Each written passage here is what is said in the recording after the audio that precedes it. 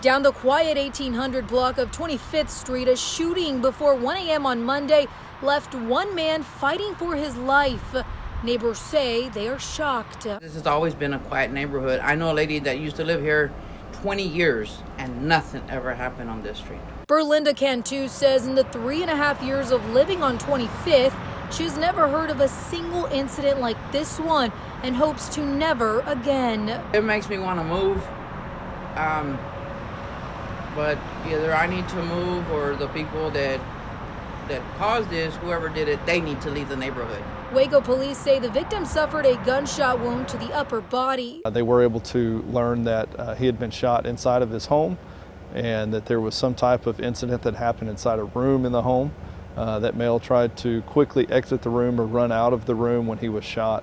2 children were inside. Fortunately, neither of them were hurt. One neighbor says he heard screams and the gunshot right before bed. I was just barely going to sleep and I heard a girl scream and I just heard a gunshot pop off. As of now, there is no motive. However, police believe this is an isolated incident and say the community is not in any danger. Eliza Navarro, 25 News, Waco.